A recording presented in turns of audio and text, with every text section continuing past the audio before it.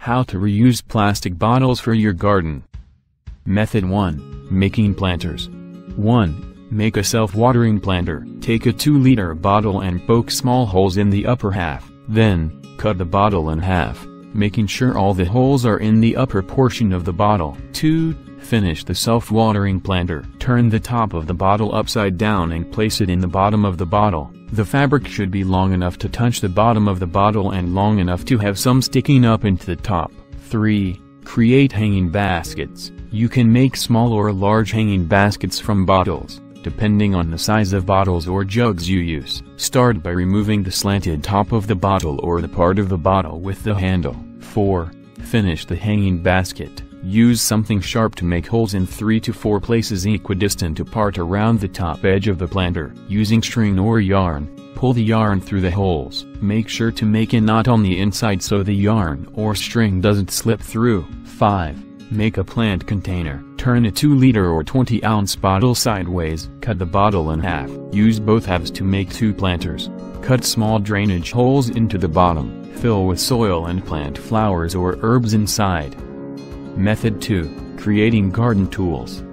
1. Make a garden scoop. Use a craft knife to remove the bottom of the bottle. Then, on one side, cut an angled line up and stop right below the handle.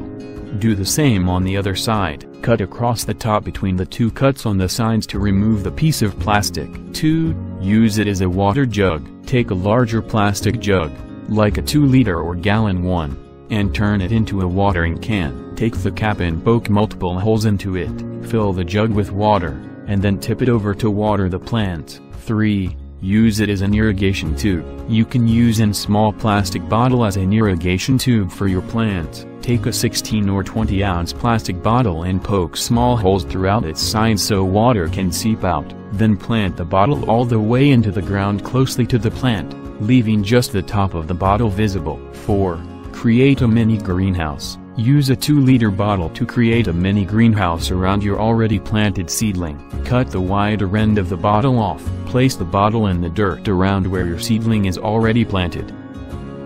Method 3. Making garden ornaments. 1. Make a birdhouse with a 2-liter or a large plastic jug. Cut a round circle in the side of the bottle near the bottom. Make sure the hole is big enough for a bird to get through. Find a wooden or plastic stick for the bird to land on. 2. Make a bird feeder with a 20-ounce bottle. Use a small craft knife to cut a small hole into the bottle about 4 inches from the bottom. On a different side, you can cut another hole higher. Now cut holes out directly across from these holes so there are matching holes on each side. 3. Finish the bird feeder. Take 2 wooden spoons and slip them through the holes. This will provide a place for the bird to rest and a tray for the food to come out. Fill the bottle with bird food and replace the cap. 4. Create a wind decoration. Use the bottom of 16-ounce, 20-ounce, or 2-liter bottles to make a lovely garden decoration.